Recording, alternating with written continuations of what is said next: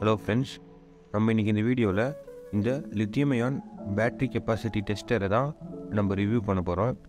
அதாவது ஒன்றும் இல்லை, இப்போ நம்ம லித்தியம் பேட்ரிஸ் இருக்குல்ல, அந்த பேட்ரிஸோட கெப்பாசிட்டி, அதாவது அவங்க மென்ஷன் அந்த லேபிள் பண்ணியிருக்க கெப்பாசிட்டி ஒரிஜினல் தானா, அது வந்து ஒரிஜினல் பேட்டரியா ஃபேக் பேட்டரியான்ற கண்டுபிடிக்கிறதுக்கு இந்த போர்டை நம்ம யூஸ் பண்ணிக்கலாம்.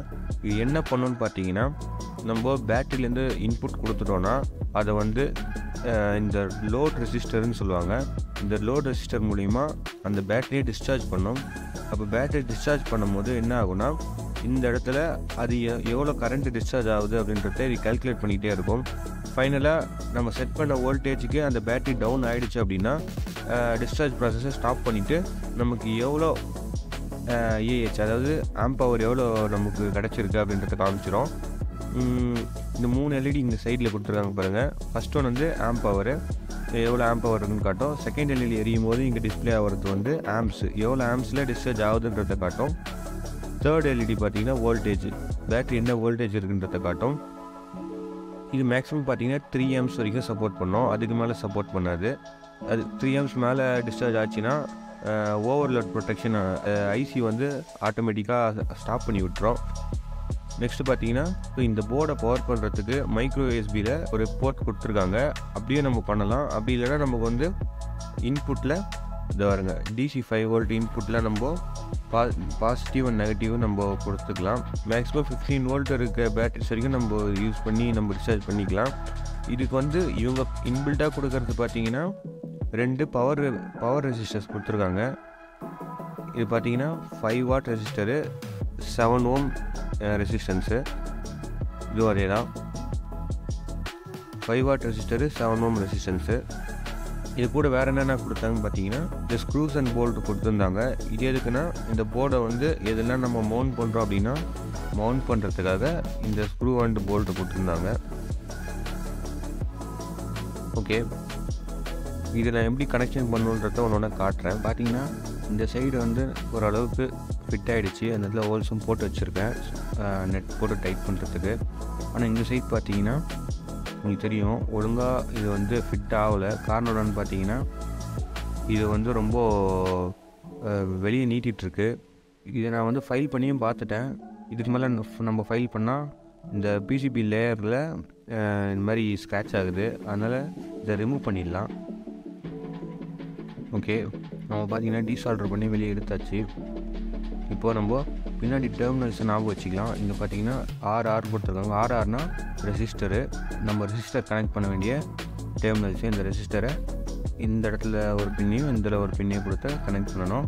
Next input positive and input negative அப்படின்னா நம்ம பேட்டரியோட பாசிட்டிவ் அண்ட் நெகட்டிவாக இதில் கொடுக்கணும். ஓகே, இப்போ நான் இந்த பிசிபியில் நான் ஹோல்ஸ்லாம் போட்டு வச்சுருக்கேன் ஃபிட் பண்ணுறதுக்கு. நம்ம அதில் வச்சு இப்போது செக்யூர் பண்ணிக்கலாம், ஸ்க்ரூ போட டைட் பண்ணிக்கலாம்.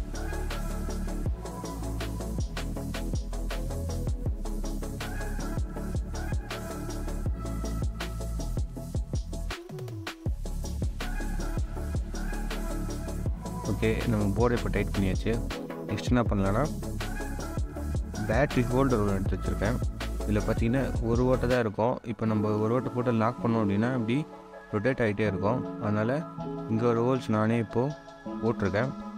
இப்போ இதை வந்து நான் பிசிபியில் வச்சு மவுண்ட் பண்ணிக்கிறேன்.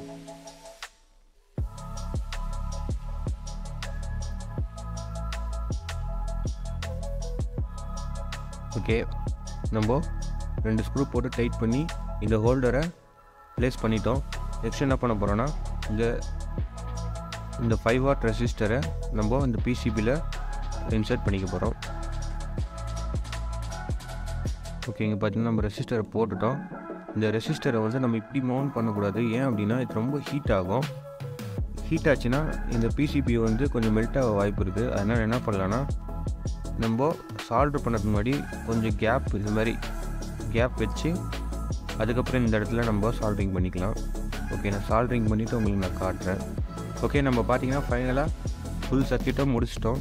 இப்போ என்னென்ன கனெக்ஷன் பண்ணியிருக்கேன்னா, ஃபஸ்ட்டு பார்த்தீங்கன்னா இந்த ஹோல்டர்லேருந்து பாசிட்டிவ் சைடை நான் பாசிட்டிவில் கொடுத்துருக்கேன். இங்கே பாருங்கள், பாசிட்டிவ் வேறு பாசிட்டிவ் சைடு கொடுத்துருக்கேன்.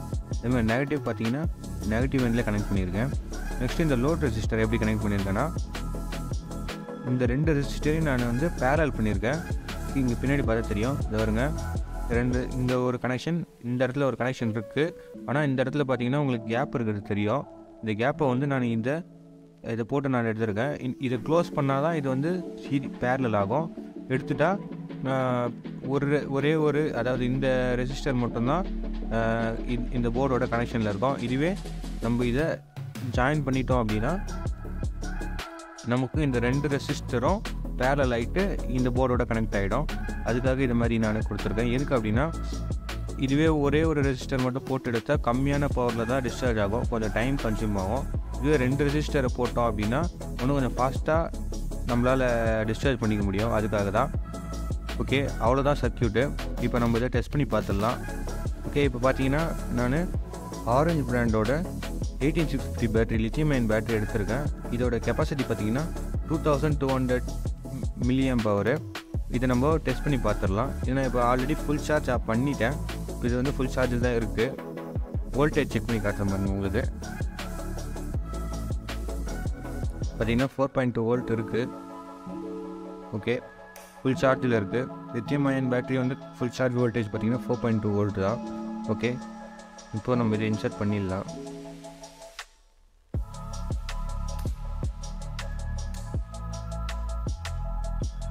ஓகே, இப்போ இந்த போர்டை பவர் பண்ணிடலாம்.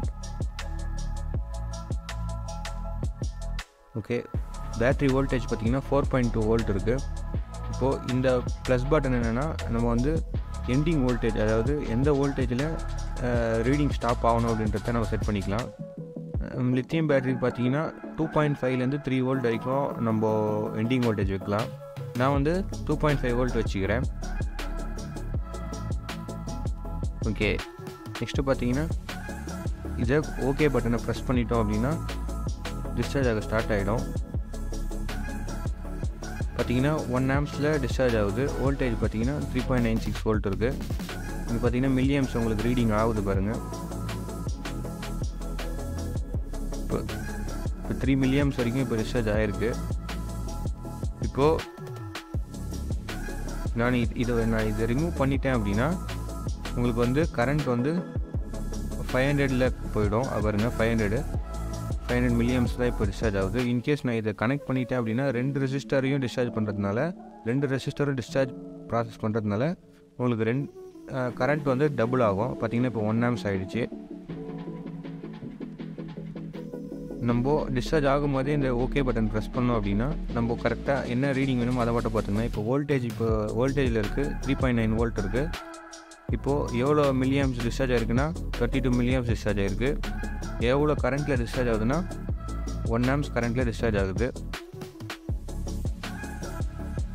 இந்த ரெசிஸ்டர்ஸ் எல்லாம் ஆல்ரெடி ஹீட் ஆக ஆரம்பிச்சிருச்சு.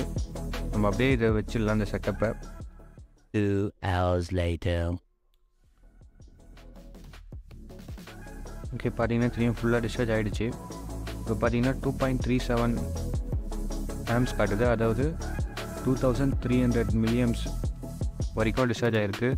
இவங்க மெஷின் பண்ணது பார்த்தீங்கன்னா 2.2, அதாவது 2200 மில்லியம்ஸ் மெஷின் பண்ணியிருக்காங்க. ஆனால் அதை விட அதிகமாகவே நமக்கு கிடச்சிருக்கு. ஒரு 100 மில்லியம்ஸ் அதிகமாகவே நமக்கு கிடச்சிருக்கு. அப்ராக்சிமேட்டாக சொல்கிறேன். கரெக்டாக பார்த்தீங்கன்னா 173 மில்லியம்ஸ் அதிகமாகவே நமக்கு கிடச்சிருக்கு. அப்போது பேட்டரியோட குவாலிட்டி பார்த்திங்கன்னா நல்லா இருக்குது. இந்த பேட்டரி நான் எங்கே வாங்கினேன்னு பார்த்தீங்கன்னா ரோபோ அப்படின்ற ஒரு வெப்சைட்டில் வாங்கினேன். அரௌண்ட் இது பார்த்தீங்கன்னா ஒரு 220 ருபீஸ் கிடச்சிது. ஓகே, அவ்வளோதான் இந்த வீடியோக்கு. இந்த வீடியோ பிடிச்சிருக்கு என்ன நினைக்கிறீங்களோ கீழே கமெண்ட் பண்ணுங்கள். உங்கள் ஃப்ரெண்ட்ஸ் அண்ட் ஃபேமிலிஸ்க்கு ஷேர் பண்ணி விடுங்க. ரெஸ்ட்லே சேனலுக்கு சப்ஸ்கிரைப் பண்ணுங்கள். Have a nice day. Bye.